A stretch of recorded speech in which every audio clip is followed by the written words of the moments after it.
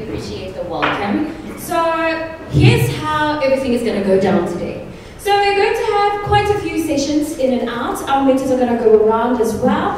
But I want to start off by giving a hackathon briefing. So I'm going to call on Mr. Ivan, the CEO of ITWeb, to just give us a hackathon briefing of what we have to expect. All right?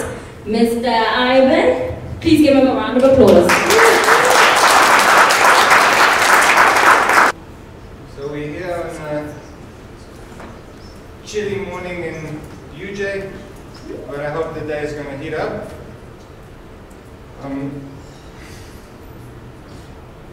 20 years ago, I graduated from this university. It was still Witwatersrand Afrikaans Universiteit. So it brings back a lot of memories. I know these buildings.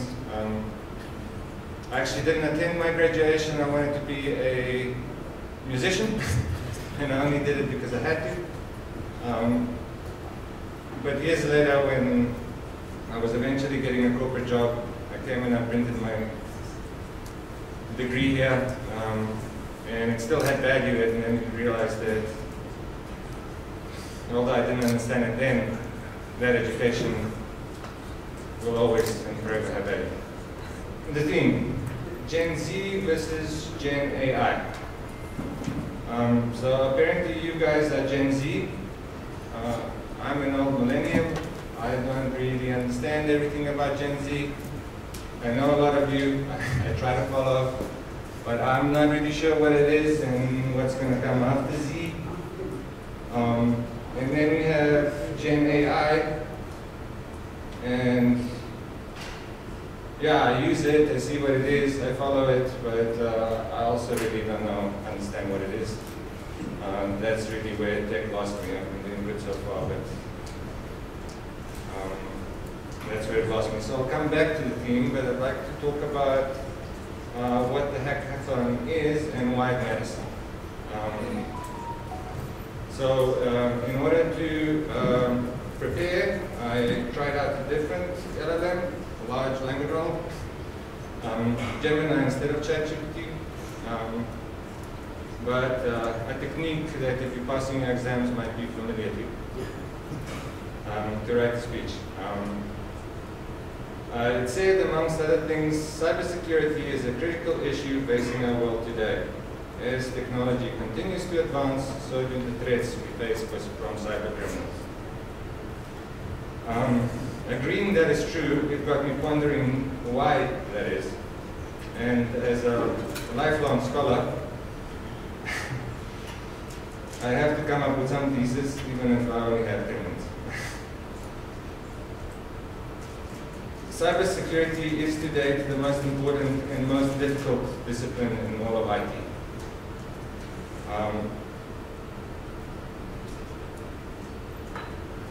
From my perspective and the amount of money that's in the industry, and there's lots of disciplines. You might be in technology, you can go into data analytics, you can go into UX and design, you can go into legal and compliance, you can go into, quite a few disciplines, but somehow cybersecurity seems to be the most important one.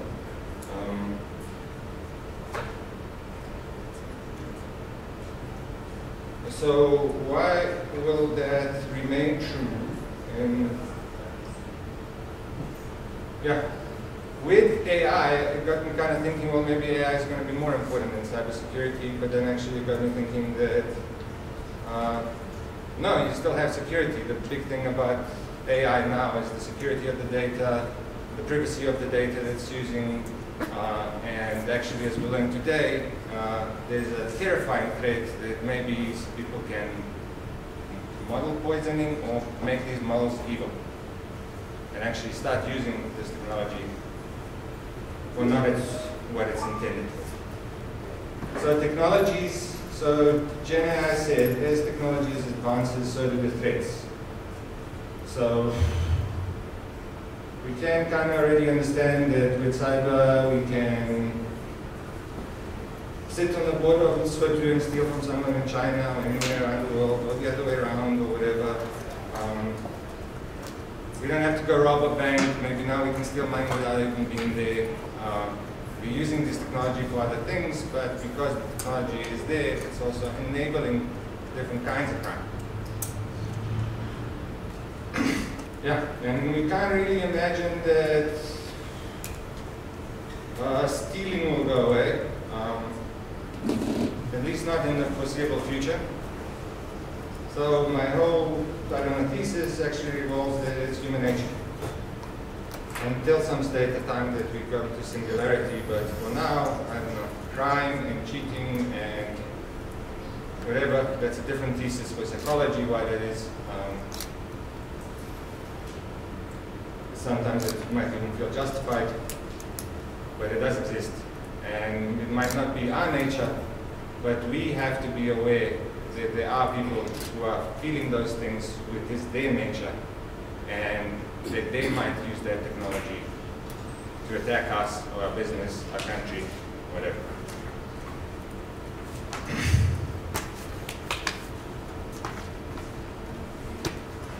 So the ITWeb Security Summit is the longest running and biggest event for the cybersecurity industry locally. It's a great affair.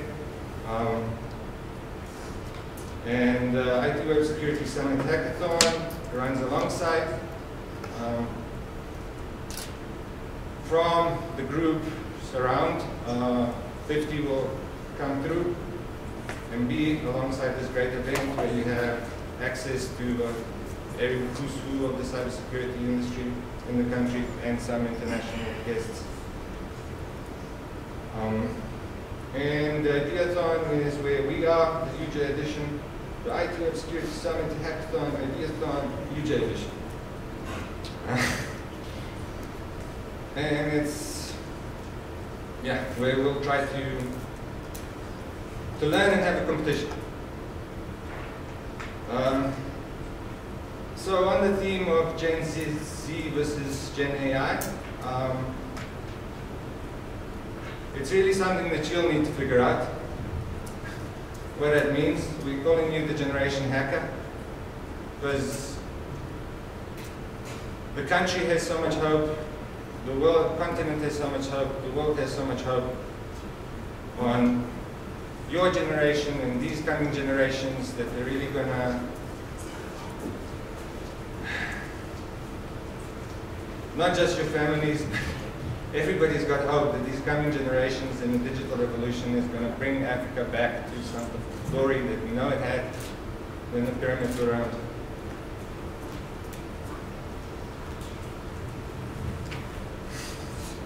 So that's a big responsibility. For the format, you can create your own cybersecurity solution. Disclaimer, this is insanely difficult. You can showcase what defensive measures you put to protect your app and users and why they're so secure with you, or you can come up with any of your own ideas, but these ideas have to be good because there's quite a few participants. What I think will be most interesting to all of you is the challenges that the partners have prepared, and shout out to Telspace, Delani from Orange Cyber Defense, Snowd Cyber Technologies, to CompTIA and Jason, who's a national friend, for setting these up, and they'll tell you more about these and how these work. So the focus is on skill building for today, and let's just shout out to all the fantastic people with all the fantastic job titles that you might aspire to have yourself one day. Alright, so we're going to have our MD/founder of Custodian Advisory Services, our digital fossil, Mr. Steve Jubb.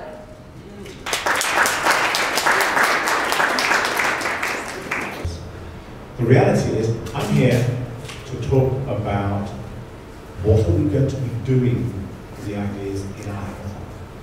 We have a theme for the contest, Generation Z versus generative AI. As always, I get thrown in at the beginning so that everything else you hear on the rest of the day is going to sound so much better. Basically, my job is to set the level so everyone else can shine. Now, when we move into the future, we bring with us our understanding of today. We like to classify ourselves. We'll get on to classification and why it's a good idea and a bad idea. But today, I can't actually see the buttons on this screen. I'm going to press a button nevertheless. There we go. This wonderful gentleman, model of my own style of eyewear, is actually an AI-generated image. I play around with this stuff just to make sure that I can keep up to date. I actually get paid to advise corporations on what AI means. Here's a hint. When I find out, I'll let you know. Until then. Gen Z, categorized people who grew up with technology. We talk about GenAI, it's generative AI. If there's going to be a generation AI, we've already classified that. We're probably going to call it Generation Alpha. Generation Alpha, for those of you who aren't trying to keep up here, and it's only people like me who do research about sociology of technology who even have these classifications. We just live in those. Generation Alpha is anybody born after 2010. The significance is that if you were born in 2010, there's a very good chance that you grew up chewing on an iPad. It's the first generation that will have a 100% digital possible life.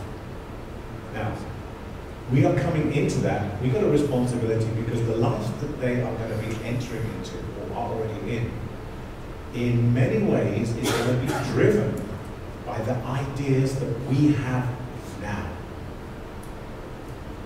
And those ideas are driven on our experience, our current needs. And if we're doing it right, they should be aimed at some of the future needs.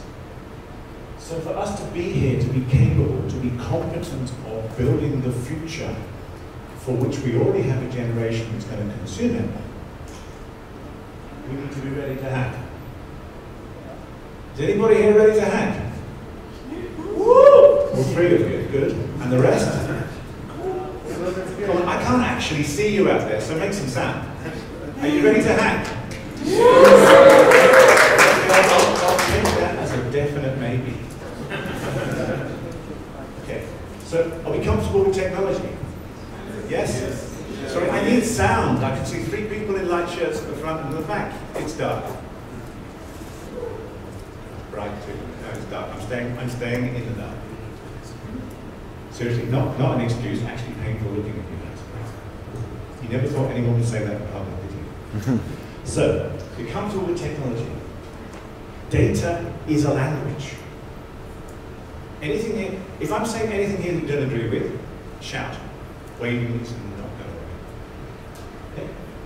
Technology as a solution can be part of the problem, but we see it as part of a solution. We are here because we believe that technology is going to make things better.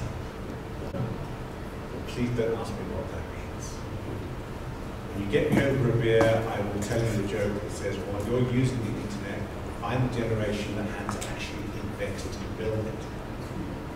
Now, if you take that as a step in my career, what are you going to do in yours? What is your internet equivalent invention that you are going to see over the next 30 years of your career? And what part do you want to play in that? Do you want to use it? Do you want to build it? Or do you want to imagineer it beyond anybody else's expectations? That's what we're doing in our hackathon.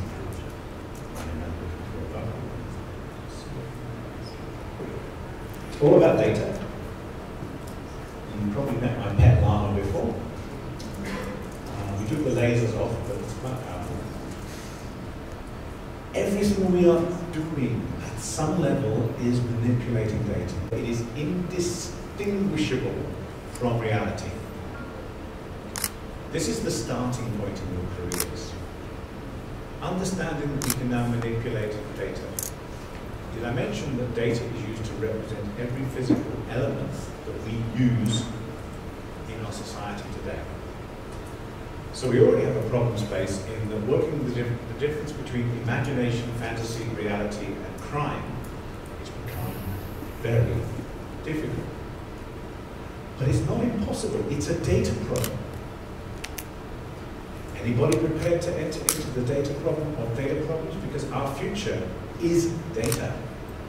There's no getting around it. Unless we manipulate data, use it, make it manageable in a way that is trustworthy and provably trustworthy, we actually don't have much of a pleasant future. This is where your hackathon skills are going to take you. If you want to get into this world, understand what can go wrong, understand what can go right, and choose to be a force for right. By the way, those of you who will choose the force for wrong, please be aware in this particular form, you're outnumbered, we will get you. And in case we don't immediately, we'll have the data trail. But seriously, it is a data problem, and that data is whatever you want it to be, whatever you need it to be. If you don't have it, go out and get it. If you've got the data, make sure it is telling you what you need it to tell you. You can't say it was somebody else's. You are in the middle. The moment you process it, you actually become part of the problem. So, generative AI. So I often stand up in front of groups of people who have no idea what Gen AI means. So I spell out generative, pre-trained, transformer. We take information, we process it. The layer that is most commonly recognized is when we can talk to something. We can ask a natural language question of a body of information, and it will process it. And it will give us what is statistically likely to be the best response to our question. It's an opinion, a statistically likely opinion. That is the majority of the public perception of AI. It is so much more than that. But it's a good place to start, because we have so much data to mine. These are the tools that can help us get value from it. Those of you who've been reading all the horror stories in the news about AI realize that most AI processing engines have great difficulty recognizing fact from fiction, because they are reading language. Nobody told them that language can lie. As human beings, we are fairly well versed in that practice. Everything that we do, we should be looking at it. So, understanding what we're doing, making sense of it, access to it, and enable the power of that data. And remember, power can be used in many, many ways. We are using the power in this room for electricity, lights. If you put your finger into an electric socket, it doesn't end well. It's the same power. The power of the data that we're going to be manipulating and putting into these projects has a power for good, it has a power for evil. To recognize evil, you can stop it. If you assume that the world is fantastic and golden and everything is good, you may have problems. So part of that is, in your solution, you will design it. Now the exciting part is, everything is possible. When you start to discover that the power of the possible is within your hands, you will start to appreciate that power. It is addictive, seductive, and it is something that is going to drive you into a career immensely powerful and very satisfying. I'm hoping you're going to be driven to do good with your ideas and your designs. But everything that you do touches other people. So when you are designing, think about what might happen if you make a mistake.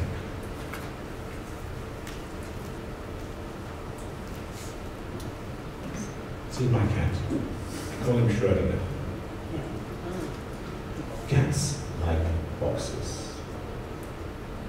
If you've never had a cat, you don't appreciate it. You want to take your cat to the vet, you put an empty box in the middle of the room, the cat will climb into it. Cats like boundaries. Humans like boundaries.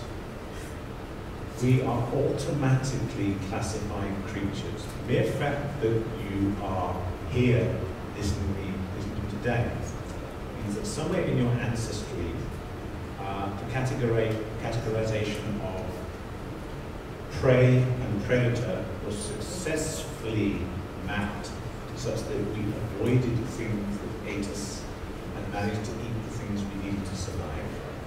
By definition, if that wasn't in your genes, you wouldn't be here. That categorization is built in, and it's powerful. It's how we get through a complicated world. You will find that you classify things automatically without thinking about them.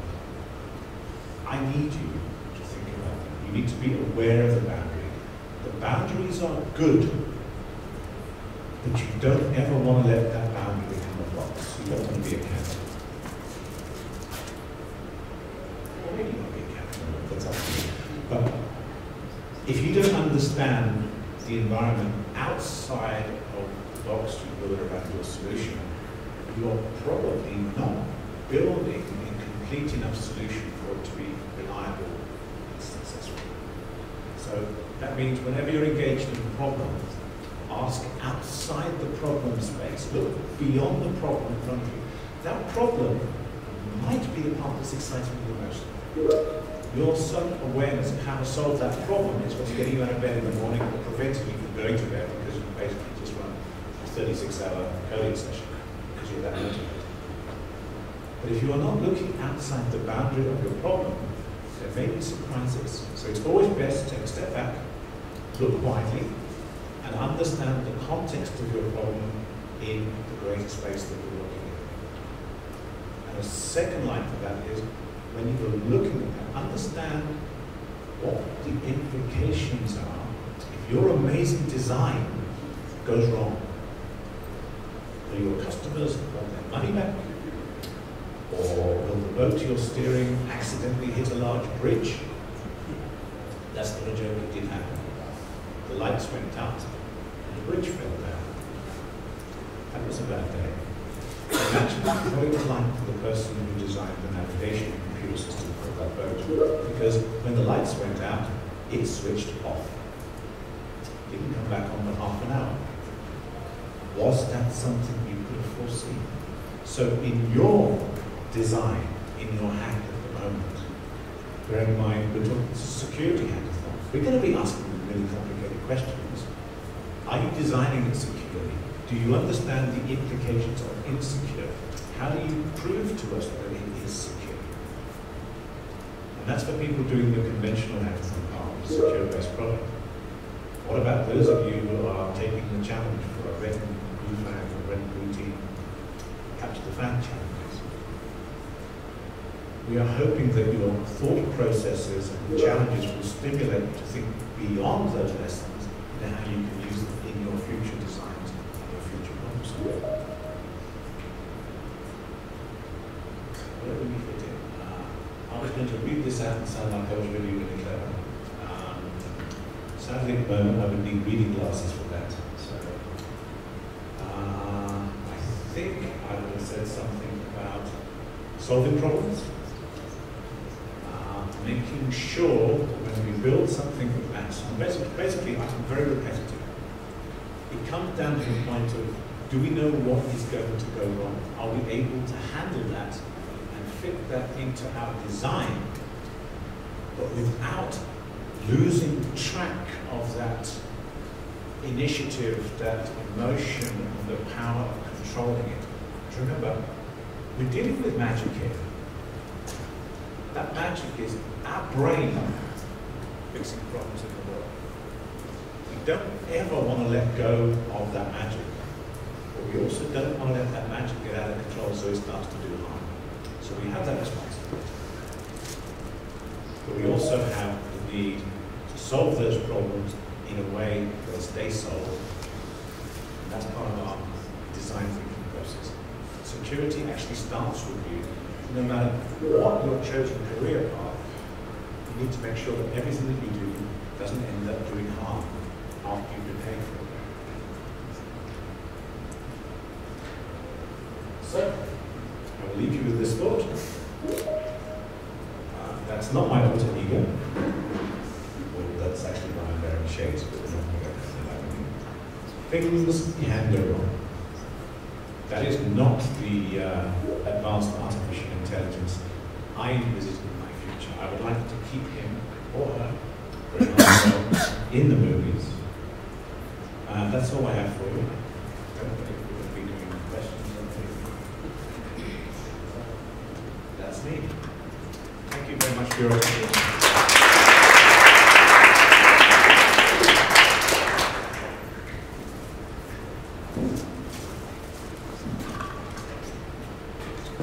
Thank you. All right, thank you, Mr. Fossil. I mean, Mr. Jump. All right, so we're going to do something a little bit quick, right? So every time I mention Ideathon, I want to hear a woo woo. So, okay, is everybody okay with that? Okay, let's try it out. Let's try it out. ITWeb Ideathon. Woo! Okay, let's do better than that, guys. ITWeb Ideathon. Woo! All right, great. So now we're just going to get. Ladies and gentlemen, first of all, let me first welcome everybody in this ITWeb Ideathon. It's really a pleasure to actually see some of the familiar faces here. Yeah, so I know that we actually, as the center, we do a lot of hackathons, we do a lot of collaboration, and this is one of the greatest collaboration that we are cherishing as the center as well. And today, actually, it marks one of those exciting opportunities to push boundaries within the innovation sector.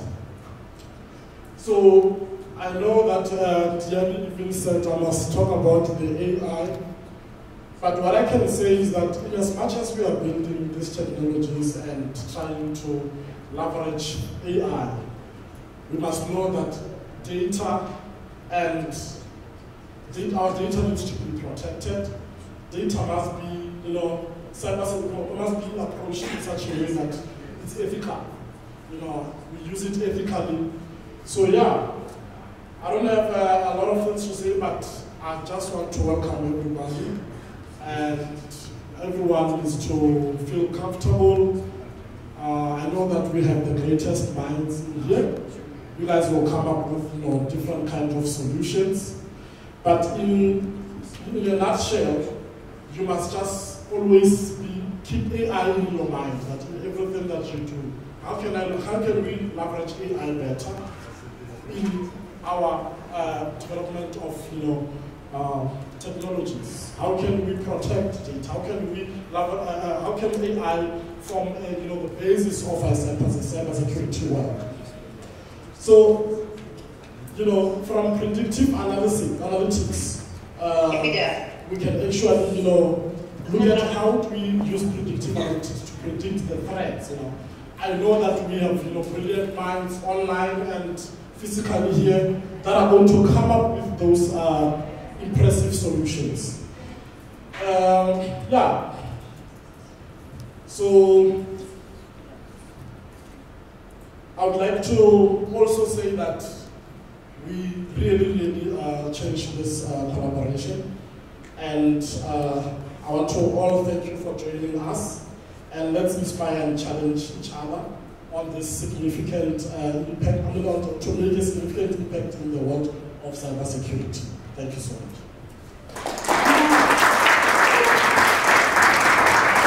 Other than that, everything that I do, they speak to my day-to-day, what I do for a living. But outside of that, the reason I'm here today is to ensure that the little that I know, I can perhaps impart onto you, and perhaps spark something that in the future might be great for you as an individual and the industry as a whole. So I'm hoping that purpose gets served as we proceed through the day and as we interact as the day goes by. Let's see if this thing works. Seems like it's 10K. Let's see. Let's try again. Yeah. Okay, so moving into the agenda, one thing that I'm going to touch on is a simple definition of what threat analysis is. Then we'll move on to understanding the goals of what threat analysis involves, why it matters, who does it, and then we're going to conclude, and then we're going to take questions from you guys. In terms of the definition, straightforward, threat analysis is a process of identifying, assessing, and understanding potential threats to a system, organization, or an individual. So when you do threat analysis, it's not a simple task. Like for us as ethical hackers, we're mainly focusing on systems as well as the human element. Where is the likelihood of gaining an entry point into compromising an organization for a specific goal that we have set out as an objective in the initial stages. But for you, how will this be applicable? It will be applicable as you're building your application. You need to take that into consideration. You need to understand or identify or understand what threats that could likely be used against your system. That is applicable to your solution. So I wanted to put it out there to say, hey, this is not necessarily applicable to say, hey, it's a system that you're building. You might grow to be an organization, and for those individuals that are going to consume the application, you need to understand what are the threats that they might be susceptible to. An additional explanation around what that implies. Various types of threats that could impact the CIA triad. I think you'll hear a lot of that in confidentiality, availability, and integrity. It's something that is at the core whenever we're building systems or whenever we assessing systems from an ethical hacking perspective. We always think about that because those are the core components that actually defines what impact that threat or that attack has got to an organization or an individual. And then the last part of this definition speaks to why threat analysis matters.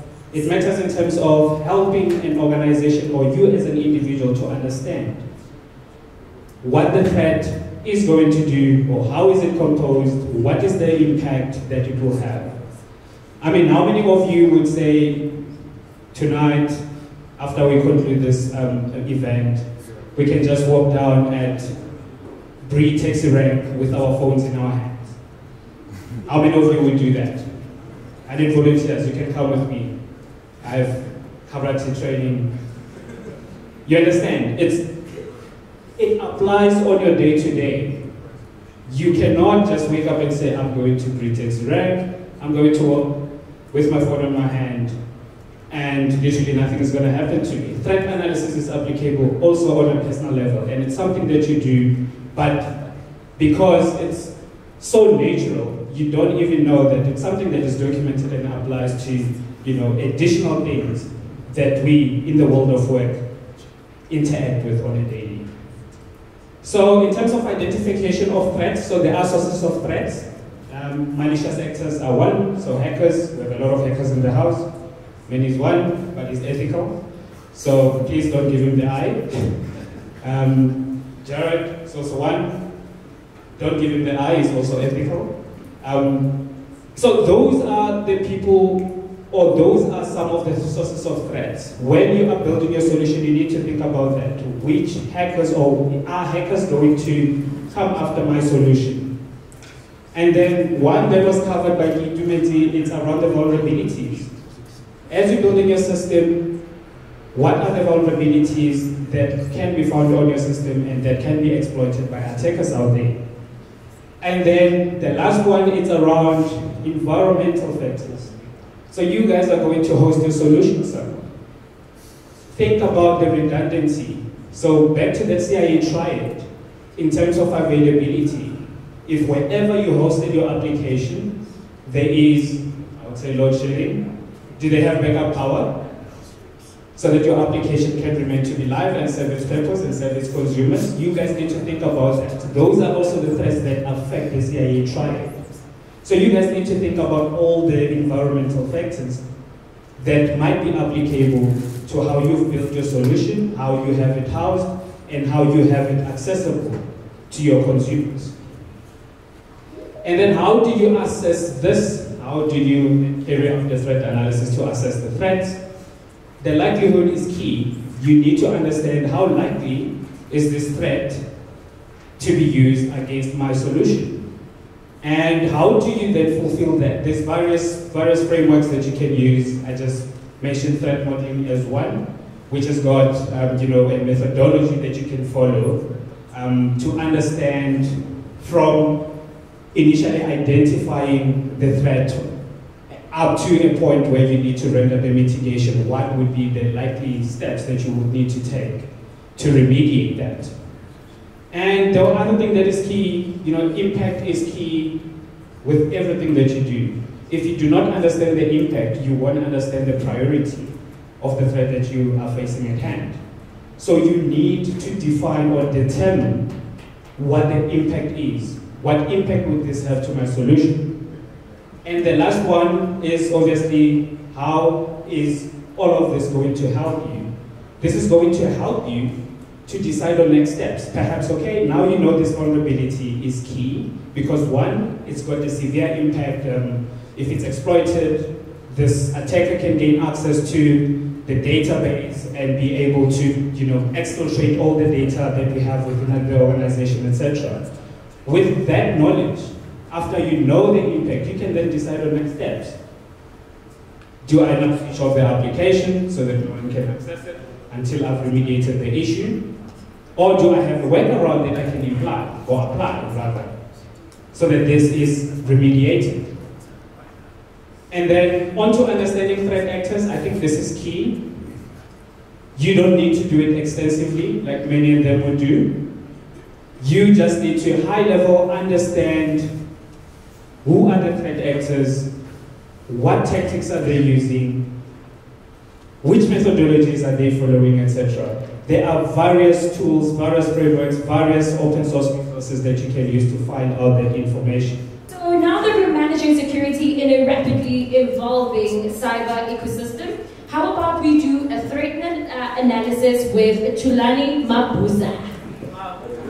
Mabuza. Akasana, he knows. Please give him a round of applause. Okay, so moving into the agenda, one thing that I'm going to touch on is a simple definition for threat analysis is. Then we'll move on to understanding the goals of what threat analysis involves, why it matters, who does it, and then we're going to conclude, and then we're going to take questions from you guys. In terms of the definition, straightforward, threat analysis is the process of identifying, assessing, and understanding potential threats to a system, organization, or an individual. So when you do threat analysis, it's not a simple task. Like for us as ethical hackers, we're mainly focusing on systems as well as the human element. Where is the likelihood of gaining an entry point into compromising an organization for a specific goal that we have set out as an objective in the initial stages?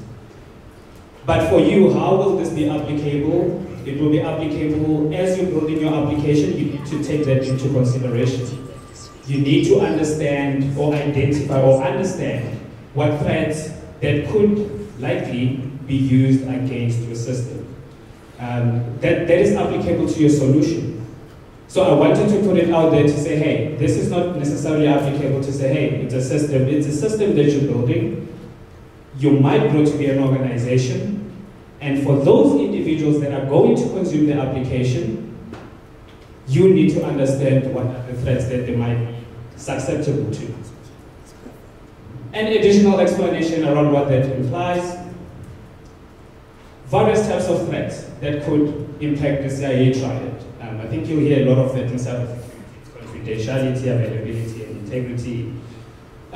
It's something that is at the core whenever we're building systems or whenever we assessing systems from an ethical hacking perspective. We always think about that, because those are the core components that actually defines what impact that threat or that attack has got to an organization or an individual. And then the last part of this definition speaks to why threat analysis matter. It matters in terms of helping an organization or you as an individual to understand what the threat is going to do, or how is it composed, what is the impact that it will have. I mean, how many of you would say tonight, after we conclude this event, we can just walk down at Bree taxi rank with our phones in our hands? How many of you would do that? I need volunteers, you can come with me. I have karate training. You understand? It applies on your day-to-day. You cannot just wake up and say, I'm going to Bree taxi rank, I'm going to walk with my phone in my hand, and literally nothing is going to happen to me. Threat analysis is applicable also on a personal level, and it's something that you do, but because it's so natural, you don't even know that it's something that is documented and applies to, additional things that we in the world of work interact with on a daily. So in terms of identification of threats, so there are sources of threats. Malicious actors are one, so hackers, we have a lot of hackers in the house.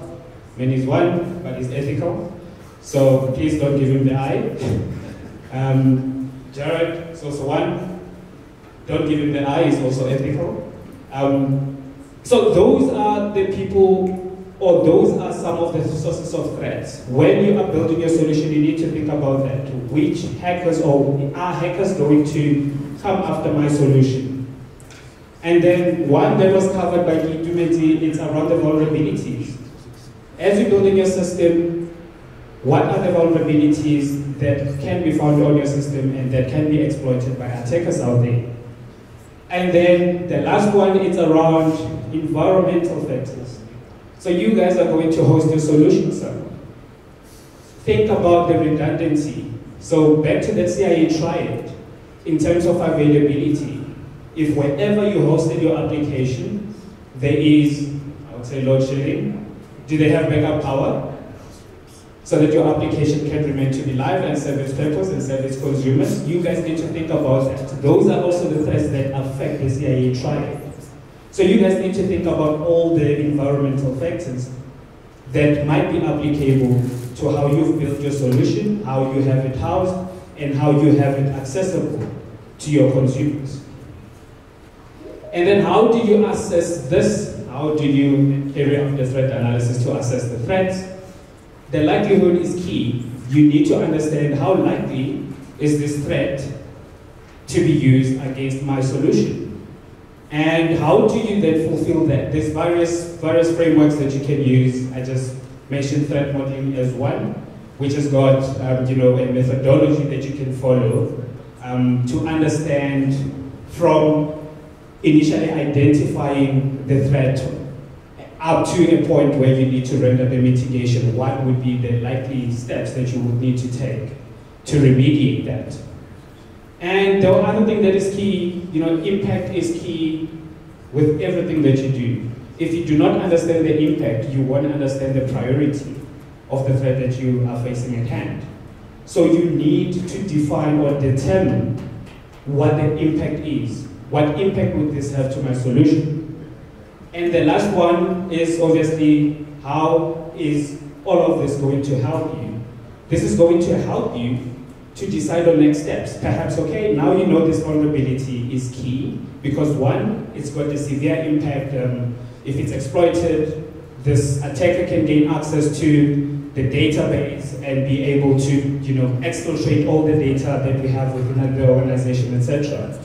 With that knowledge, after you know the impact, you can then decide on next steps. Do I not switch off the application so that no one can access it until I've remediated the issue? Or do I have a workaround that I can apply rather, so that this is remediated? And then onto understanding threat actors, I think this is key.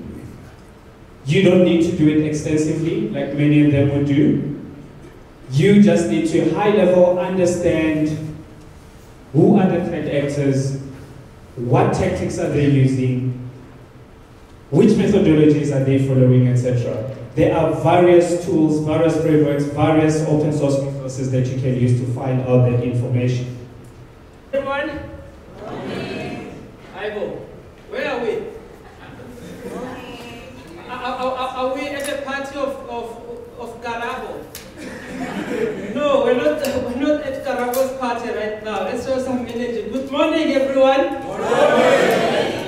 Good morning, South Africa. Good morning, Northern Cape. Good morning, KwaZulu-Natal. Hoi, hoi.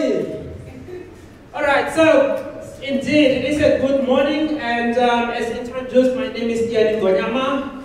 I do some stuff at an organization called Geek Culture, and I've been asked to come give a layout in terms of the Ideathon, in terms of what the actual hack. But before that, I just want to do a quick check. How many of us have never attended a hackathon before? Yep. All right. So a quick rundown in terms of a hackathon. You know a marathon, right? Yes. I don't want to assume. Does anyone know what a marathon is? Yes. All right. So in a marathon, you've got a lot of people coming together. Like-minded people, they've got different backgrounds, they've got different skill sets, they've got different, this guy is defeating me. But yeah, you've got different kinds of skill sets, you've got different kinds of personalities coming together to essentially say that we want to get to a certain goal. We want to start the journey and get to the end. So at a hackathon, essentially, you're coming together with like-minded people with different skill sets, with different technological knowledges from different institutions, and you're essentially saying that we want to put our thoughts together, come up with a solution, and then use technological tools to build a solution. Are we clear? So we are using different tools, including our minds.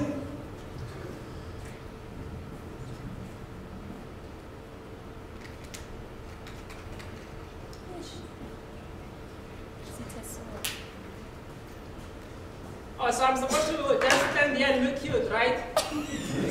Just smile. Just smile.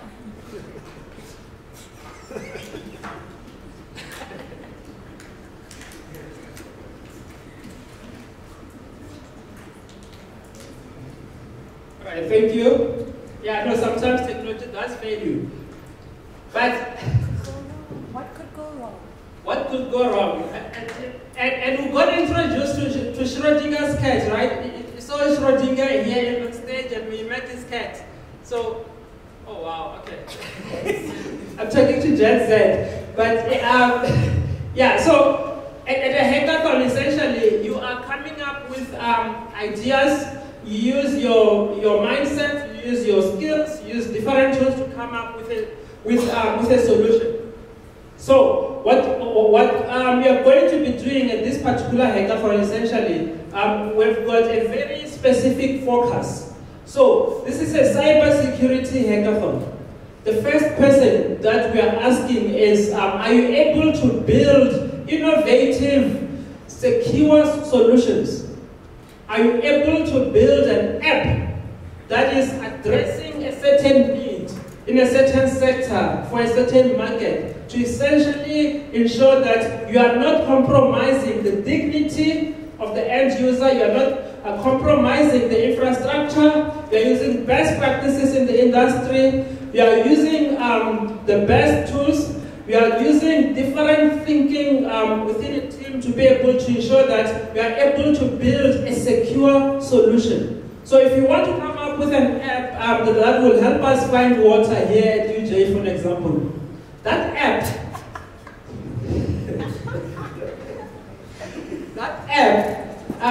the concern of this hackathon is that app secure? So that's the first thing about the hackathon. Are you able to build a secure solution? That's essentially the first thing. And then the second part, of which is an exclusive addition to the Security Summit hackathon, it essentially has to do with can you use AI to detect threats? So you'll be learning about that as well. And then the third question rather has to do with are you able to team up and ensure that you are essentially offensive? You are able to attack a scenario, you are able to attack a system based on a scenario, so you will be taken through that as well. And then the last part is, are you able to make defense sexy? So, are you able to be on the defense side in terms of the CTF? So, I'll repeat in terms of the 4 crucial things of this hackathon. Firstly, are you able to build a secure solution? Secondly, are you able to use AI to detect threats? And then, third, are you able to be on the offensive side? Whoa, okay. Testing, ABC. All right. And then lastly, has to do with defense. And the hackathon has got 2 folds. So we are right now at the Ideathon. Then this Ideathon, as they have already said, is intended for a few things. Firstly, to enlighten you. So you have got a range of presenters that are coming here on stage. They will be sharing knowledge. They will be sharing best industry practices. They will be sharing tools. They will be sharing with you mechanisms on how to get started, on how to build a solution, or how to go about taking part in the CTF challenge, and also from an AI perspective. And then the second part of the Ideathon is to then give the power to you to start thinking. Start thinking about those ideas. Start thinking about how are you going to participate in the CTF challenge. Start thinking about the other challenges as well in terms of threat detection with AI. And then the last part will be the consolidation of your thinking to ensure that when you live here, or when you leave that call, for those that are joining virtually, you are best guided in order to then finalize your solution and be able to submit. So, I've just spoken about the need to submit. We have sent a link to Sonke, so if you have not received the invite, do not panic. We will still send the invite, but check your junk folder as well for the invite. So your team needs to be on Sonke because we're going to use the Sonke platform to essentially set submission of your solution. So on Sonke, some of you have been engaging, but we will be providing more guidance in terms of how do you then go about starting off your team and subsequently submitting. Yeah, yes, so we do have a number of mentors that are here for your assistance. There are mentors here physically, there are mentors virtually as well, but up until the 30th of April, we can engage with some of the mentors on Sonke. So do feel free to inbox. Some of them have got very funny names. So we're going to introduce all the mentors on Sonke so that you're able to engage with them. And then you'll then be able to submit. And then after submission, certain number of teams will be selected. Because the hackathon is limited. So a certain number of teams, where is she going? Our next presenter is going away. Yeah, so there will be a selection process, and then the main hackathon will take place 4 to 5 June at the Central Convention Center.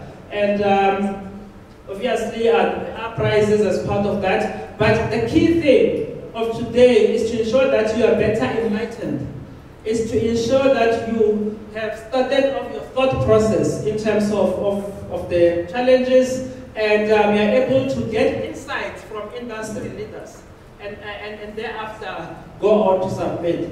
With that, I will end it here. Thank you.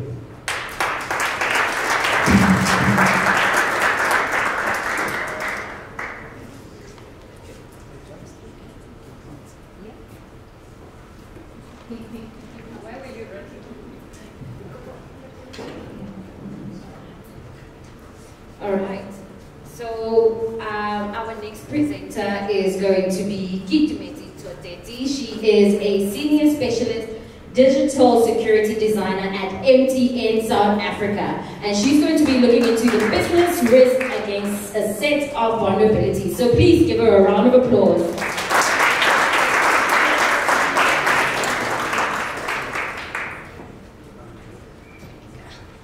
Hi everyone. So I'm very shocked to find out that they're not saying I'm also part of geek culture today. But I'm going to tell you guys a bit about my role and some of the things that I do so that you can put my presentation into context. So one, I am part of the geek culture team. So I do assist with a lot of hackathons and events and ideathons, upskilling and training, etc. And then I do digital security design at MTN South Africa. And then I'm also sitting on the advisory board for MICT-CETA, where we're busy compiling or assisting with standardizing training for 4IR. So I'm hoping that you guys have done the course that UJ offers for free on 4IR. Ronnie, I know you'll be happy that I mentioned that. So I'm here today and I'm going to be taking you guys through some of the considerations. Okay, it's fine. It's from last week. Okay, it's okay. I'll share my presentation with you guys. It's fine. There aren't a lot of words on there anyway because I prefer to talk and not have people reading on the screen. Let me just make sure that I stay in the screen here. So before I get into my actual presentation, I want to just talk through some of the things that you guys will be hearing very often and that are really important. So as part of the hackathon and the ideathon, I think firstly what I'd like to say is if you don't have a team at the moment, don't worry about that. We are going to work and put you guys in teams together. So if you came here alone and you don't necessarily have a team, don't stress, we're going to sort you out. And then also, this is part of the training and upskilling right now. And so if you don't necessarily make it into the ITWeb hackathon, please still keep in contact with Geek Culture because we have lots of these type of events, lots of these types of opportunities, and this doesn't have to be the last one, okay? And then some frameworks. You guys might want to get your notepads out now. I see that they did put them on the table. So as we've said, what's really important today is that we are solving problems, okay? We're solving problems. And so in your problem solving, what you need to keep in the back of your mind, thank you, these air cons are banging. DJ.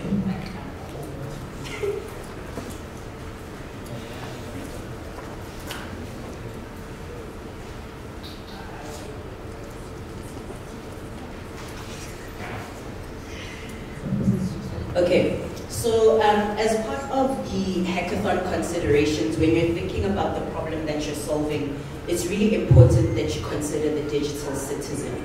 And if you don't know what a digital citizen is, there's the first thing you need to find out, okay? And so what Steve did say is that Gen Z is born in an era where everything is digital and there's 100% potential for digital use. But when you're creating your solutions and solving your problems, you need to remember that there's a whole generation of people who might not necessarily be as comfortable with technology. And so what our responsibility is as a part of this hackathon is to ensure that solutions are inherently secure. Okay, so we're not necessarily saying that you need to build a very complex application that is a security solution. We're saying if you're going to build an application that sells socks, make sure it's secure. Okay, so we're not trying to say build extremely complex solutions. We're saying whatever problem you decide to solve, make sure that you've kept security in mind. All right, so having gone into that, a lot of things that you will hear very often is authorization and authentication. Those are not the same thing, okay? You need to consider when authorization is important, when authentication is important, and what you need to consider for both. I'm going to leave it to you to find out a bit more about that. I'm here for the day. When you're interested, I will come and answer you. A lot of the mentors can also tell you about that, but I think it's also important that you guys start learning to know where to look for things, okay? Because a lot of what's involved in the security space is is information that's coming up daily. It's changing daily, and you need to know where to find the information. So the difference between authorization and authentication is very important. And then, because this is application focused, we're going to be looking at things like web security. Okay, that's for applications that are hosted, say, online, let's say, in the web, on the internet. We're going to be looking at mobile security. That is for devices that you can move around. It's not limited to your phone. It includes tablets. It includes watches. These days, our fridges are talking. Our washing machines are talking. Those are mobile devices, okay? And then we're also going to be looking at API security. So a lot of people don't necessarily know what an API is, and I like food a lot, so I always use this example. You can think of an API as a waiter at a restaurant, okay? So you are the customer, which would be one side of the system, and then you've got the chef, which is another side of the system, and you've got an API that is just telling this person what that person is asking for, and taking what that person is giving and giving it to that person. So it's taking things between systems. But in between that communication, it also needs to be secure. Okay, so I've said a mouthful, but that's good because I warned you guys about these notepads. Okay, and then also, I'm bringing this up because in the previous session that we had, somebody asked, why is the focus so much on application security? And the feedback that we gave is that because this is sort of an an application-based hackathon and ideathon. However, in your considerations, I'm hoping that you guys have heard of the OC model. OC model stands for Open Systems Interconnected. Sorry, we almost never know what these things stand for, but we know what they are. So the OC model, OSI, it speaks to all of the layers that are in an IT system, and all of them do need protection. An example I'll give is physical.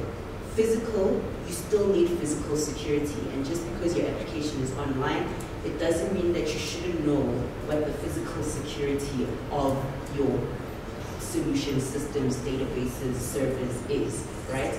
But when you look through the OC model, just make sure that you are taking consideration into what potentially could you learn from the other aspects of security there. Because you are here today from a hackathon perspective, but if you're looking at a career in cybersecurity, just look at the OC model and where you think you would fit in there from a security perspective.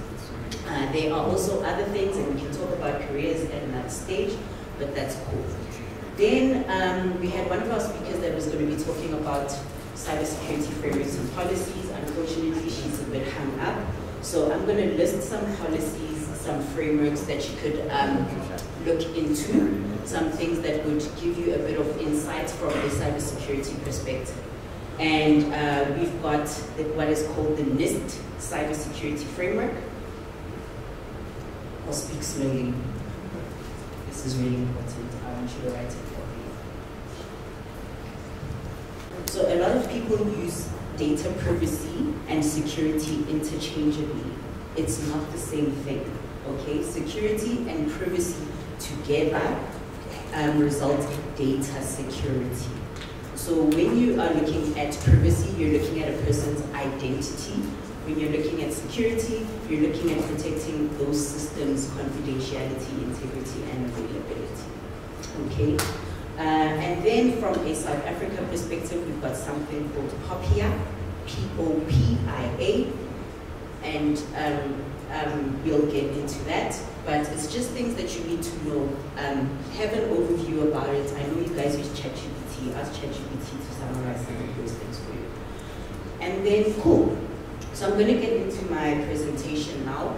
We don't have it up here, but like I did say, we'll share it up on the screen. But I'm going to be talking about OWASP Top 10. So from the OWASP Top 10, OWASP is an open source, application security project. That's what it stands for, and it's freely available. Okay, so if you do look for OWASP Top 10 or OWASP on your machine, you should find a lot of information. And what I'm going to delve into is what a vulnerability is, what a business risk is, and what a mitigation strategy is. Okay, so from a vulnerability perspective, think of it just like humans would be. When you say you are vulnerable, it means you are feeling a bit soft and weak, right? And so that's the same thing for systems. A vulnerability in a system is a weakness in a system that can be exploited or taken advantage of.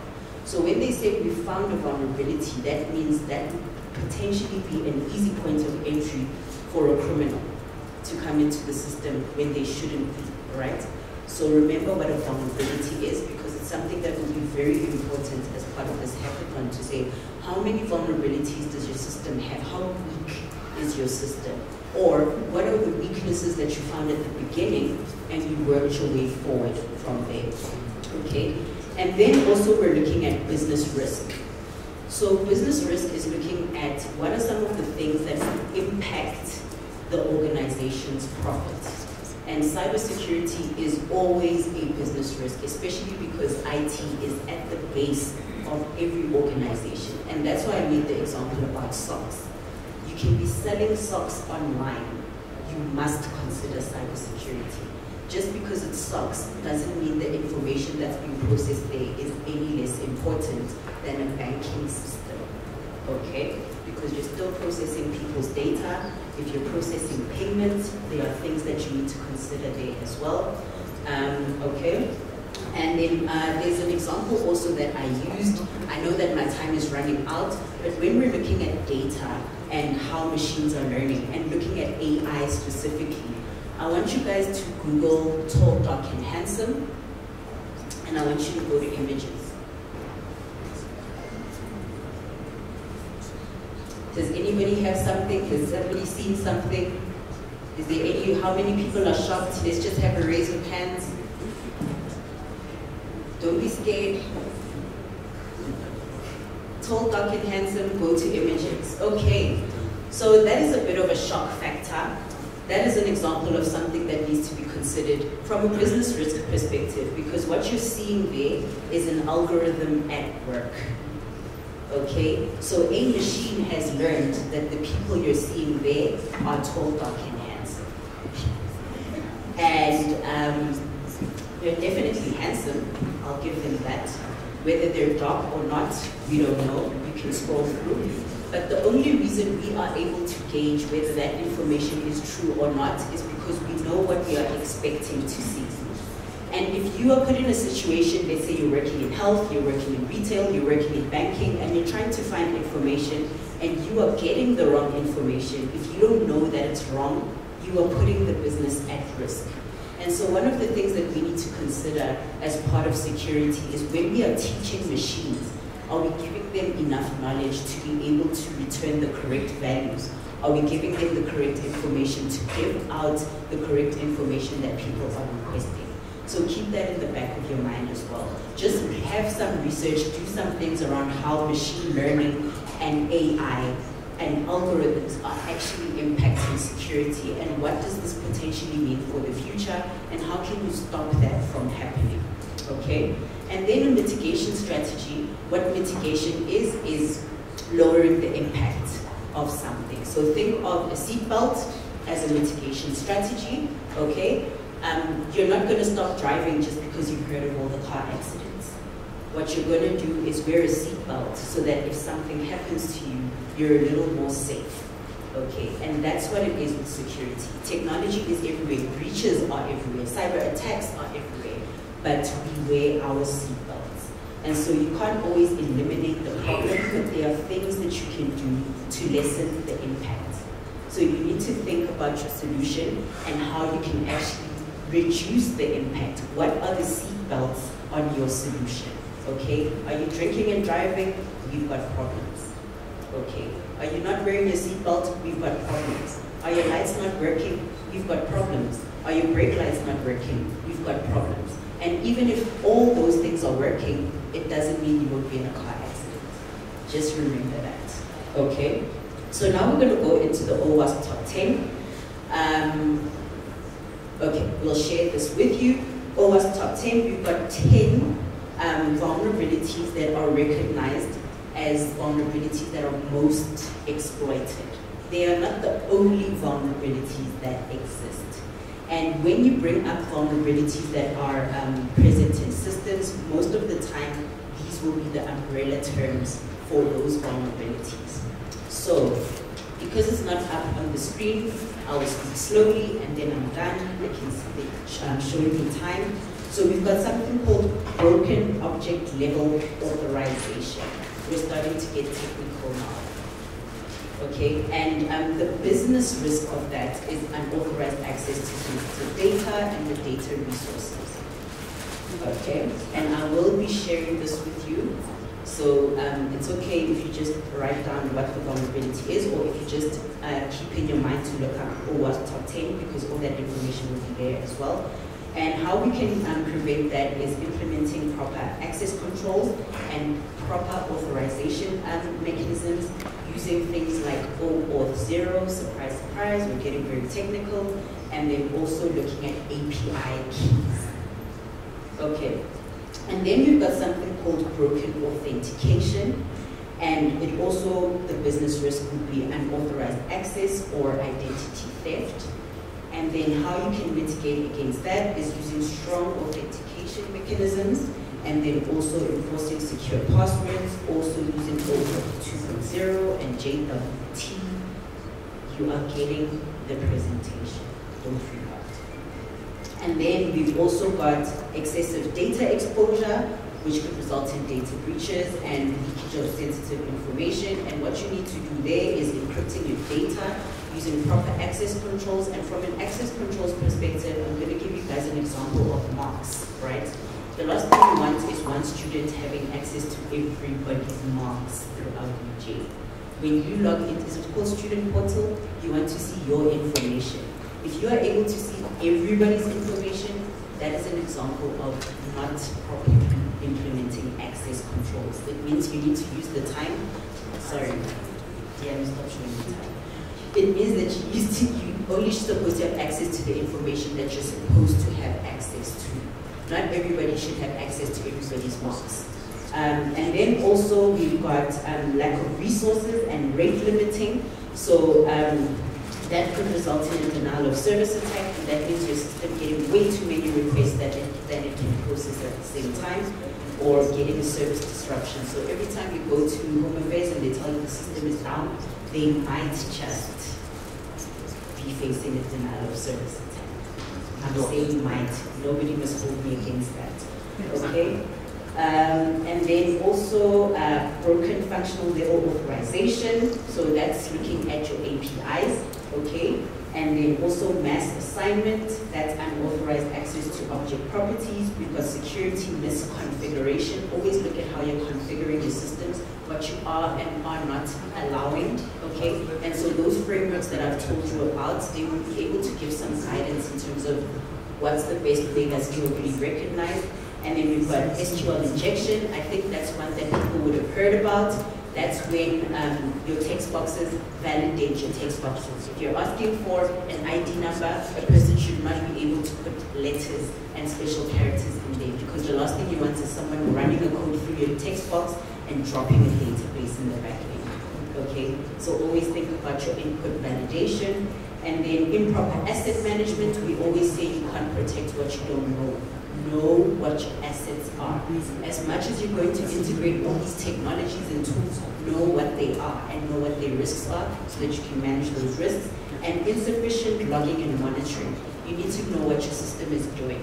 This is either so that you can pick up unusual behaviors, Or if something's happened, you can at least reflect and try to see where did things go wrong. Okay, so I do have to wrap up now. I still will be here throughout the day, but what you need to remember from a cybersecurity perspective is the triad, right? They call it the cybersecurity triad, which is the purpose of cybersecurity is to protect confidentiality, integrity, and availability. So keep that in mind when you are preparing your solutions. And yeah, thank you very much. I think everybody wants to come at me, but we are here. We're going to be having lunch, we're going to be networking, and we'll answer all your questions as mentors on Sonke, and you can ask all your questions there. Thank you so much. CEO at Taskbase Africa. For those who don't know, we're a company that gets hired to test security controls of organizations. So communications, people process, they hire us to pretty much identify gaps into applications and into companies. All right, so those are my contact details. That's my personal direct phone number. If you need to reach out to me, you're welcome to do so. Don't try to call me, I'm unlikely to take a call, but WhatsApp, Signal, Telegram, you can find me on Discord, Break to Fix. You can find me on Mastodon, on Sonke, Break to Fix, as well as my handle. Feel free to reach out to me there. Unfortunately, I have to leave around 1:30, but as you guys saw, Sifundu is here. Our CTO, Ayaz, also is here now as well. So he'll be around to answer any questions you might have. All right, so I want to cover a little bit about the threat landscape, not too much detail, that's already been covered by other speakers. I cover the Red Team CTF, and then the Ideathon challenge itself, and what you have to do there. All right, so also, as someone that does hacking, it's almost mandatory to have a cat in your presentation, so check, there's a cat. Oh, and I've got a laser pointer and a cat, that's interesting. So, also have to wear a hoodie. The cap though is optional, I just like that. Also, it's not very often I get to wear a cap to presentations, so, you know. All right, so, there you go. So I want, who's familiar with the cartoon, The Roadrunner, and Wile E. Coyote and the Roadrunner? Okay. Oh, cool, man. So glad GenAI or GenZ still know about the Roadrunner cartoon, that's great. Otherwise you wouldn't catch us at all. So, if you have to look at these two, right, so we've spoken about red team and blue team. Red team is there to test and attack, and then the blue team is there to defend. All right, so if you look at Wile E. Coyote, he's always trying to catch the Roadrunner, right? And he throws everything at the Roadrunner. Anvils, rockets, nuclear weapons, doesn't matter. The Roadrunner always gets away. So in this scenario, who are the defenders and who's the attacker? Is the Roadrunner the attacker, or is the Roadrunner the defender? Who says the Roadrunner is the attacker? Put up your hands. Who says the Roadrunner is the defender? Aha, well, you're incorrect. So the actual attacker is the Roadrunner. And the defenders are the ones throwing every single imaginable tool at the Roadrunner. Next gen, AI, whatever, it doesn't matter, just throw it at this Roadrunner. But the Roadrunner just does one basic, simple thing. Runs. That's it, but does it very, very well. And that's what's really the difference between. So, what we found, and I actually met with a few friends last weekend, they're like, so what's happening in the industry? Like, what are the latest attacks? What's the latest vulnerabilities that criminals are using to get into companies? And like, dude, it's like the same stuff from 10 years ago, if I must be honest. You know, it's not AI, it's not, the stuff's coming out, right? There's new attack vectors, which you must consider. But the basics are still not being done right. Right, so when you look at your hackathon challenges and things like that, which I covered just now, just remember that sometimes it's not about the most advanced attack. It's about the basic stuff first. You must get the basics right first before you start looking at the advanced stuff. Right, so these are the different types of roadrunners, or let's say attackers that are out there. You've got your script kiddies, you've got organized crime, you've got nation states, you've got hacktivists. These are all different types of threat actors. You can't really control the threat actors. All right? Like Dr. Naomi said, the 9-year-old kid is a threat actor. Our children are threat actors, also quite good at social engineering, aren't you? Very good at manipulating. So you can't really change the threat actor, but what you can do is look at your application that you guys are developing for the hackathon. And look at it and say like, okay, who would want to actually compromise this application? Would it be organized crime? is there some monetary value to compromising this application? Am I storing nation-state secrets? Am I part of critical infrastructure? Maybe nation-states would want to compromise my application. And understanding your threat actor changes what sort of controls you're going to put in place. Because if you're protected against a nation-state that can, tap your network quite easily or compromise your hardware before it gets to your premises, that's a different type of threat actor, right? So you need to understand that. Is it your thing? Okay, yeah. So this has already been covered, but what is a hacker? All right, and what's an ethical hacker? I guess is always the question. But I always like to say, like, a hacker is pretty much anyone that can do anything in a different way. It's a different way of thinking, right? So not necessarily technical. If you can find a creative way of doing something, changing something, a creative way of doing anything, you're a hacker. All right, you're thinking outside the box. You're challenging the norms. All right, and an ethical hacker is really the difference is someone that has permission versus someone that doesn't have permission to hack something. That's all it's about permission. All right, so you might think that you do take a lot of favor by testing the security. You're not there. That's illegal. You don't have permission to actually test that. All right, so although it's quite an interesting thing though, right? Because you don't really say, hey man, are you an ethical accountant or just an accountant? It's a very straight. It's only in our line of work where it's like you distinguish between the two.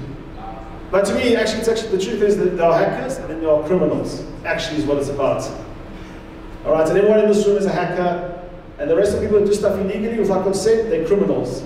All right, so that's essentially what it comes down to. So it does come down to ethics, as was mentioned. So which one should you worry about? So it's very important. Context is important. All right, and we'll talk a little bit about threat modeling, not too much detail.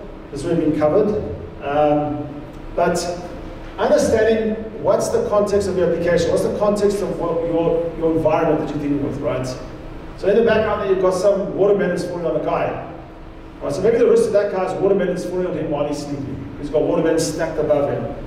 Right, that's not everyone's threat model, right? Because we all have different context. And so really the very first thing is that context is very, very important. What information you process, how you process it, what application you have, what's the features, why would someone want to compromise it? How? For what reason? What will they get out of it? All right, so when you're doing your threat modeling, all right, we already covered the CI triad and things like that. Just look at your application, right? You must remember this is a security-focused hackathon, right? So as much as you need to present your application, your solution as solving a problem, all right, that's part of the criteria. A very heavy part of the criteria is actually the security of your application. Have you given thought to the security of your application? All right, and the only way to do that properly is to actually do a little bit of threat modeling and go through your application and say, okay, what's the different types of users that can use this application? And not just users that can log in, remember people that can just access the application. And now just start following the process of the application, the features.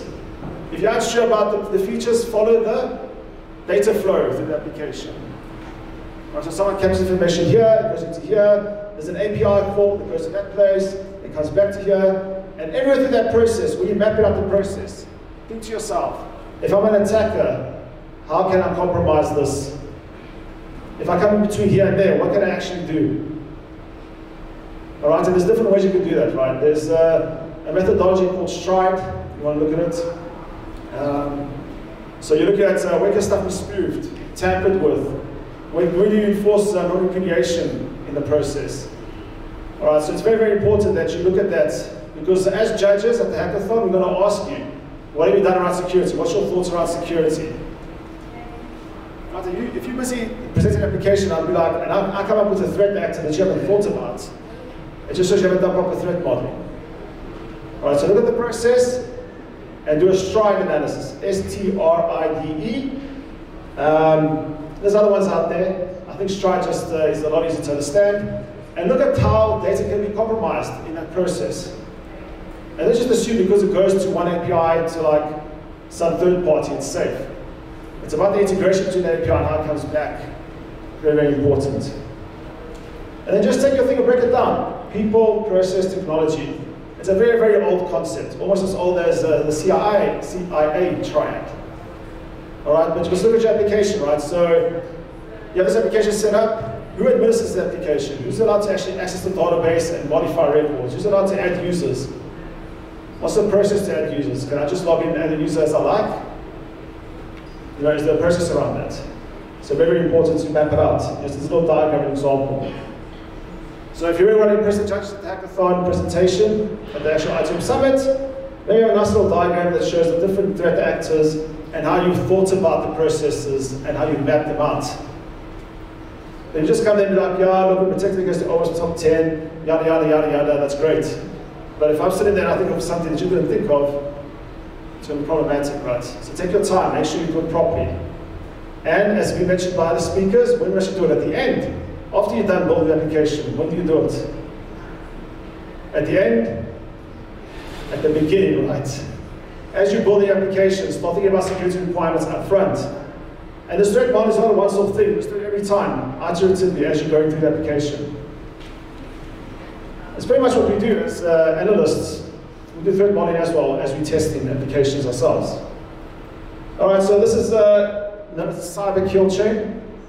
All right, so it's pretty much against technical attacks, a very, very old concept as well, popularized by Lockheed Martin back in the day.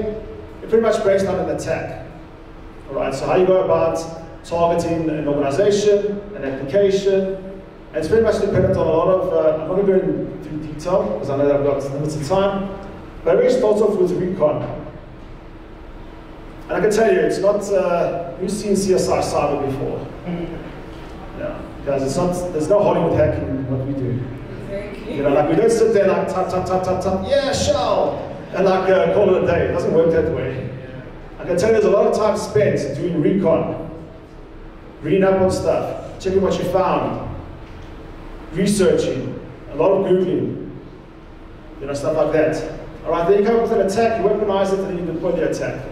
For those of you that want to take part in the Red Team CTF, there's going to be an application we're going to give you at the ITWeb Hackathon. So not the same application that Sifundo got, but he spent a lot of time doing recon, fingerprinting, enumeration, scanning for open ports, fuzzing the application, looking at the input fields, trying to find a way to the application. I mean, he probably spent the majority of his time doing the recon. Before, I hope so, just like throwing, you know, everything at the kitchen sink at the server. All right, so this diagram just pretty much outlines how we go about, at a high level, conducting an assessment or pen test, as we call it.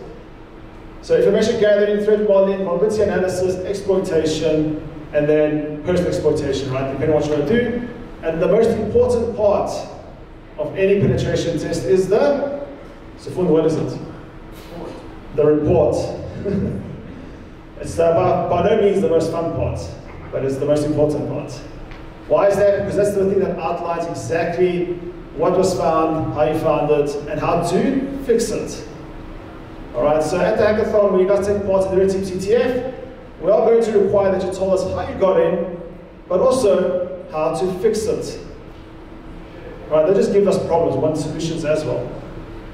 I was going to make a jab at something. I don't know. Right, so I just want to highlight this. It was also mentioned earlier that you know, when you visit websites, it's actually on the panel.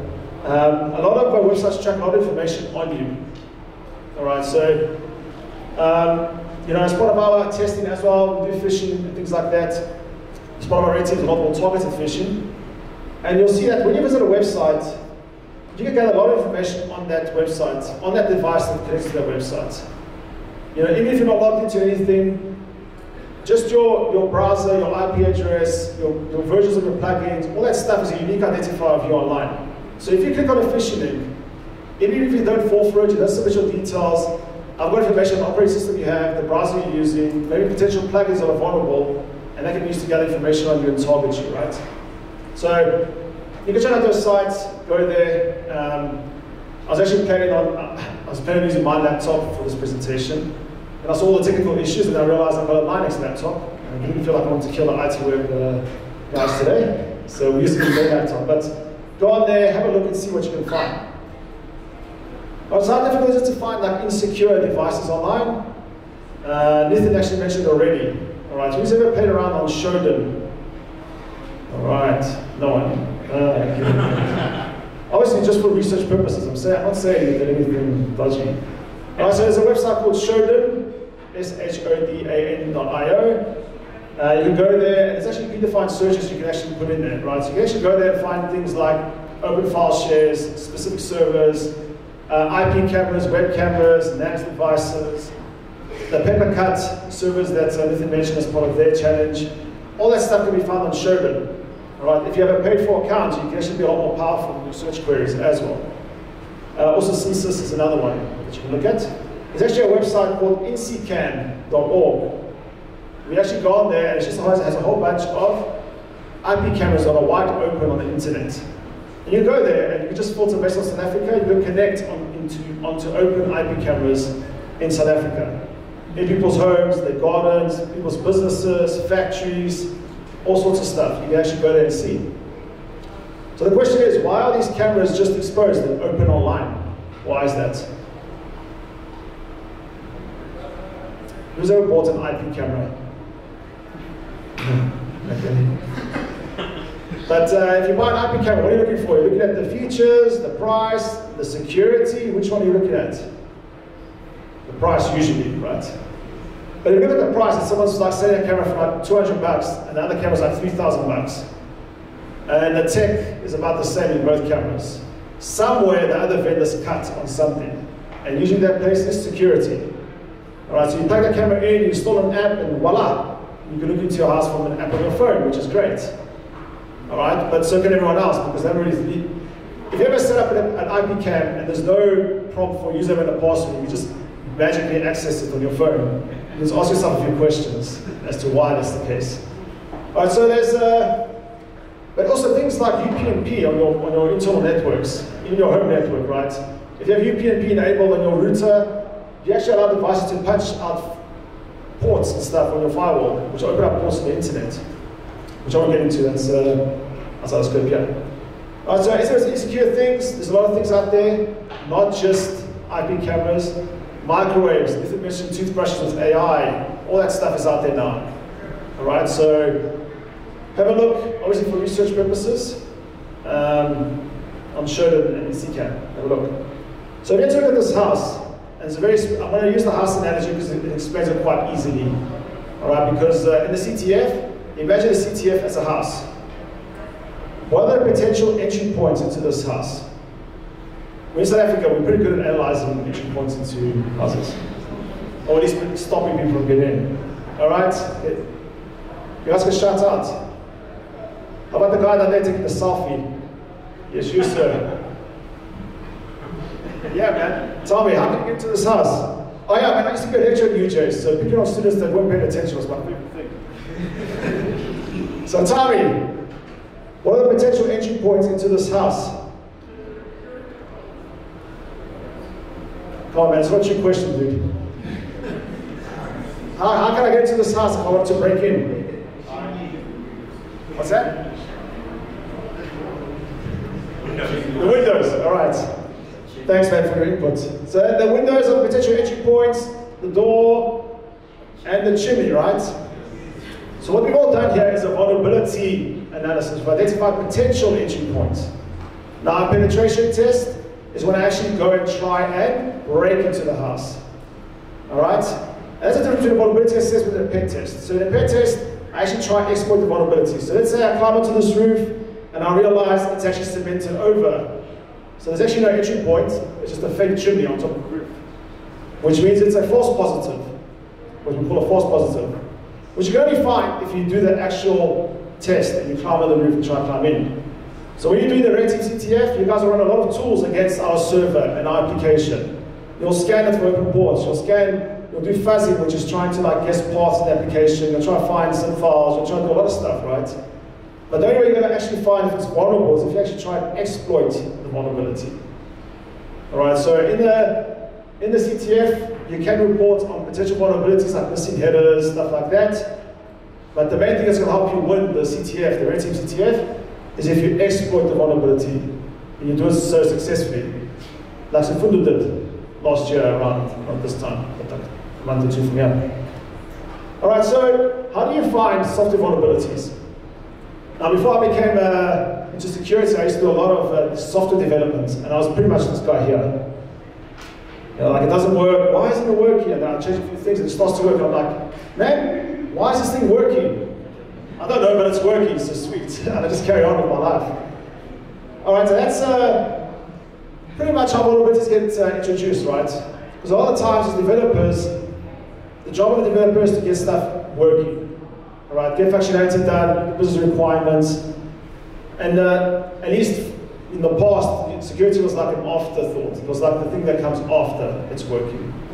All right, so if you're looking at an application and you want to find potential entry points, you must look at every single place where there's input into that application. Anywhere where I can input data into your application as someone that's not authenticated, or even if you're getting stuff from an API and it's coming back into your application, you're processing it, you must ask yourself, how can this be exploited by an attacker? If you pick up a file from a file server and you're analyzing it and processing it, how can someone exploit this potential vulnerability? You know, so you got to look at all the inputs in the application, all the inputs, hardware-based, software-based, people-based, headers in the web application, everything that comes into your application. Look at the inputs, trace it through, like I said, and see like what are the potential ways I can actually attack. All right, and a lot of the vulnerabilities that come about is always from inputs, either through the headers, through the paths, misconfigurations. It's always through that avenue. All right, so the top 10, I'm going to cover it again. A very good reference point for the Red Team CTF at the hackathon. All right, this just shows what's changed between 2017 and 2021. Make sure that you're very, let's say, proficient and you understand the OWASP top 10 before the Red Team CTF at the hackathon. And what I mean by understand is that you actually know how to check for that vulnerability, but also exploit the vulnerability should you need to do it in the CTF. All right. Of course, we're always there to help and guide people at the hackathon, which we will do, but we'll never give you the answer. But we will help you not go down a rabbit hole, because that's something that you can really get stuck into, especially as a pen tester or security analyst. With experience, you realize sometimes you're down a rabbit hole, but like just keep going because you need to get something. You know?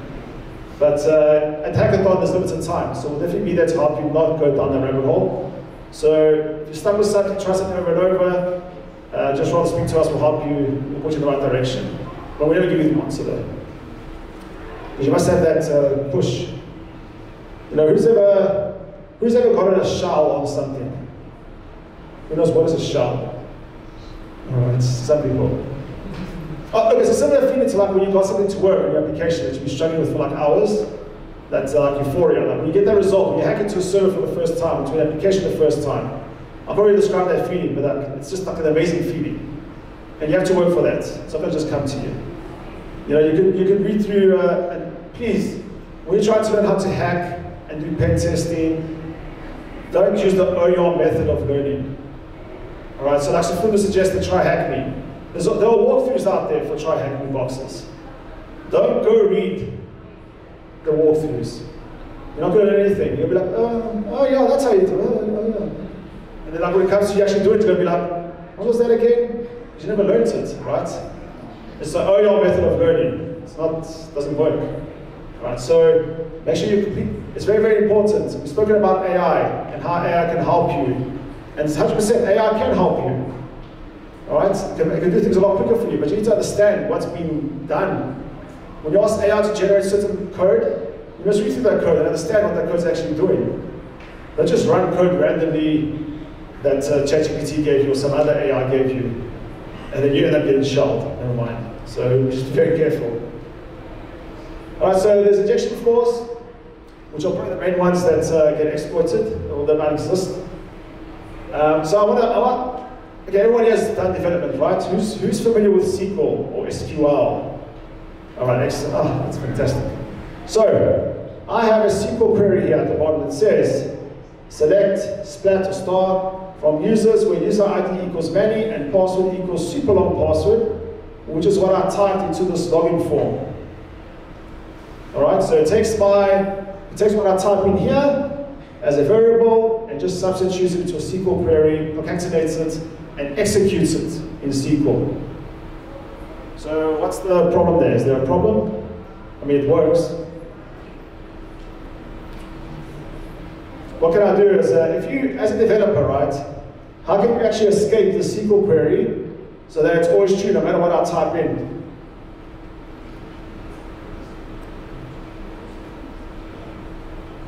Yeah? Yes, the OR operator, or 1 equals 1, right? Because remember, it's taking my input directly and just substituting the variables with whatever I input here from the client side.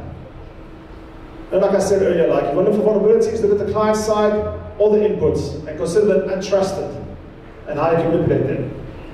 Alright, so if I do something like this, I put an apostrophe which closes the query, or 1 equals 1, and I comment out the rest. So I comment out the query, right? And it's always going to be true, and it will log me in. Alright, but in your application, right, even if it logs me in, there should be other controls in place that will prevent me from doing stuff, right? Like your authorization type controls, role-based controls. And they should just log in everyone as admin when it's true, you know? So always in your threat modeling, when you develop your application, I think if you use like the latest frameworks, I mean, you must go out of your way to actually introduce bad practices nowadays. Be something that directly impacts our local communities, which I think is close to everyone's hearts, or if it impacts just the industry as a whole, we always focus back on, you know, what can we do better to make us as South Africans better, right? And I think that also speaks back to what Dorian said, is that a lot of the young minds today are looking back at how we can grow our communities digitally, as well being a very big one, but also how can we make the lives of everyone else around us better. Being everyone as South Africans, you know, community is a big thing for absolutely everyone, and that kind of united mentality where we can not only look at almost overseas companies. Habits and a work ethic, because employers value a work ethic and discipline a lot more than development operation and security. So the misconfigurations that you find with your databases, your containers. So as a GenZ developer, you need to make sure that those are adhered and they're carefully checked, because right now you're going to be dealing with the personal information. There is a fine for your solution if it is found not aligned with POPIA, and also depending where you host your application. If it's in South Africa, yes, POPIA is in favor of you. And if you're going to be hosting it with certain developers in India or China, where they can take that information, or where it was found that your databases are not encrypted, your secret keys are not circulated, they're flexible, so meaning anyone can do anything. Or perhaps your workloads, or they are facing the internet on port 80. That is a very dangerous, it's a very dangerous configuration. So as I mentioned, the misconfiguration. So do make sure that anything that you code, it is tested, and if possible, an offline testing is much better than testing within or on production, because everyone will be turned down. Another last thing that I can consider, since you guys are going to be going into corporate enterprise and so forth, so of course I'm advising to say there is something cool feature currently that is being called SAML, or open authentication. You know, you developing a certain application to a certain company, where I'm just reminded that I need to stop talking. Yeah, no worries, we can catch up on that.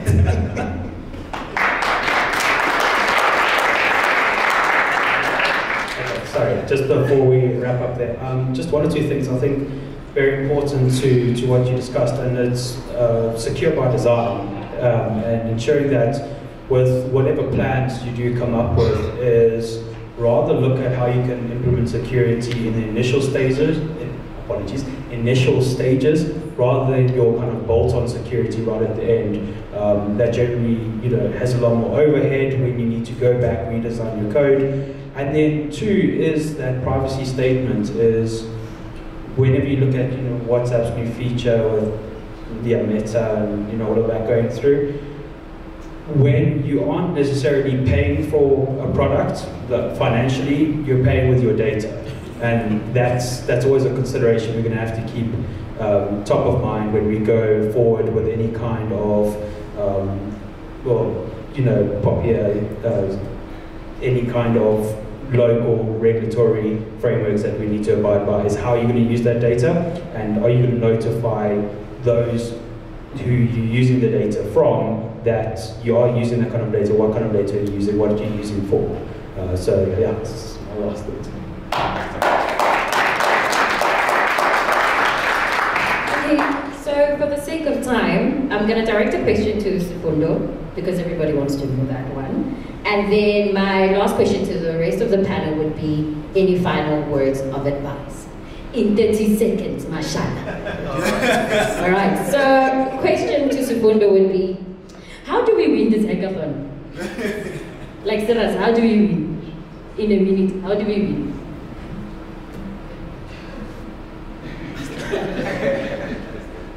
You want me to stand up? That's fine.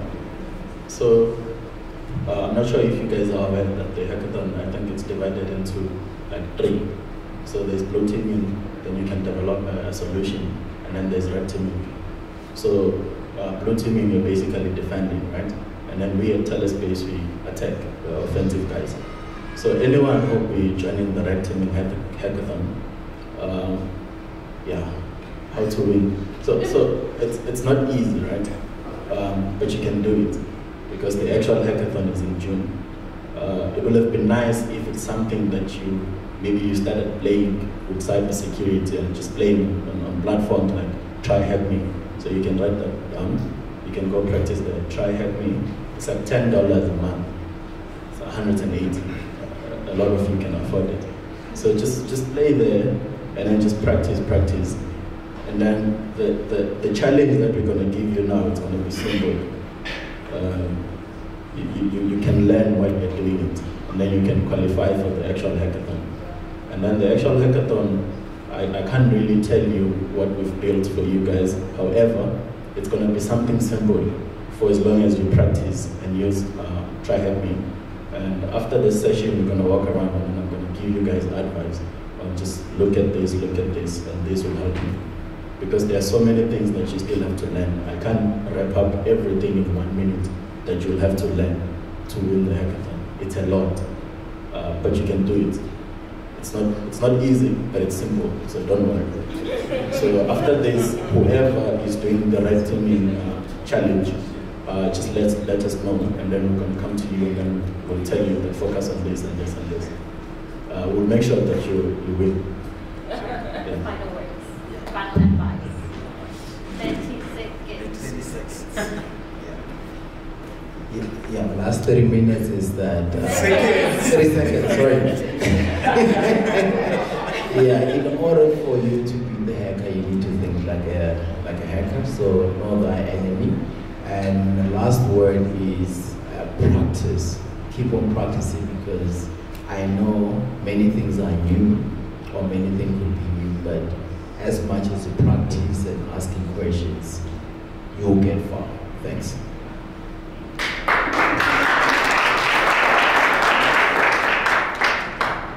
What I can say is, number one, know the product that you're building.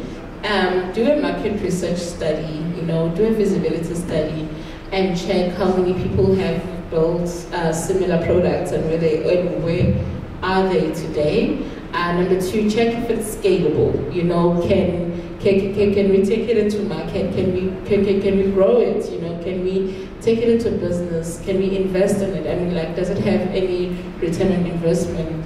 And number three, if you guys are 5, one of you guys has to be responsible for the presentation, the other one is responsible for the demo, for the pilot, and another one is responsible for security and stuff. So you need to segment your team into different groups, and you need to understand what your strengths are. And please don't be afraid. don't be shocked because the other person speaks great English, and hackathons don't have anything to do with English. You just want to see if you can build products and you can take them to market and you know exactly what you're dealing with. And those who are doing, the Capture the Flag challenge, it's very important that, you rub shoulders with either Telspace or Snowed, and you understand exactly what mechanism, you need to understand things like your steganography, your digital forensics, how do they want you to actually, find the instance. So he's right about, signing up to labs which will assist you with your challenges. And yeah, don't be scared. Don't be scared.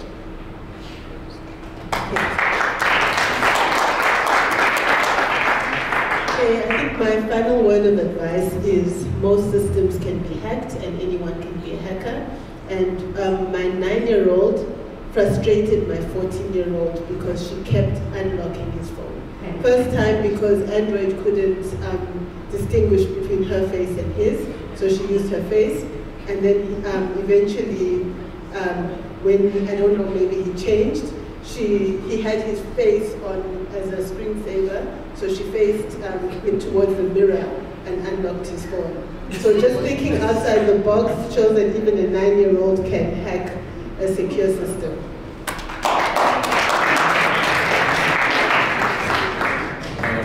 When Sfundo was talking about there's a lot that you needed to do, I thought I was going to mention that watch season 1, 2, 3 of Mr. Robot. Right? Yeah, but on a real, be a sponge, right?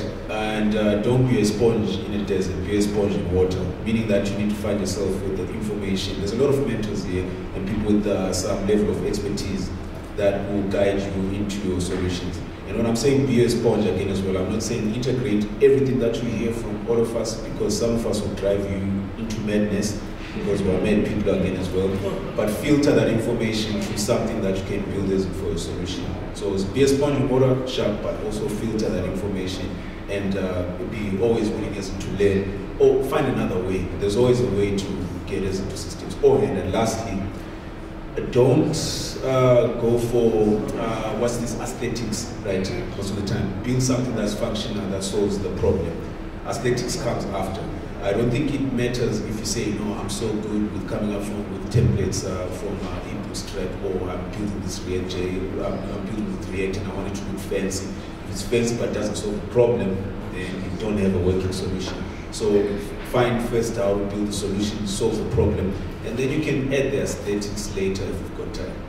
Thank you.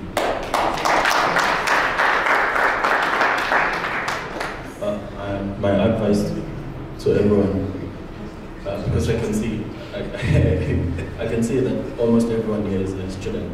So my advice would be, I know that we use AI a lot, and as someone who's also a student assistant, I've noticed something that a lot of students, they copy. And then if you copy, that's wrong. So just use all AI tools and then make sure that you paraphrase your web before you submit.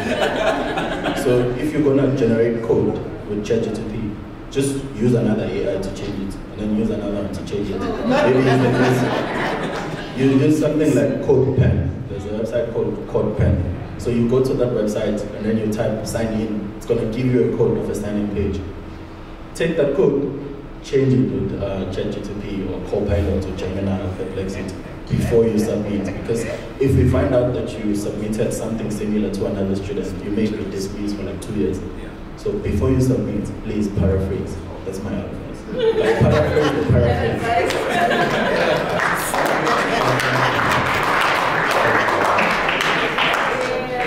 One or two considerations from my side. I think keep it innovative, but also keep it simple. By over-engineering it, you can create complexities for yourself, and that's when people start losing the plot of what that message you're trying to convey. And two, I think a very big consideration for the security environment, regardless, is really anything's hackable. It's not if, it's when. So just also bear that in mind. So thanks everyone.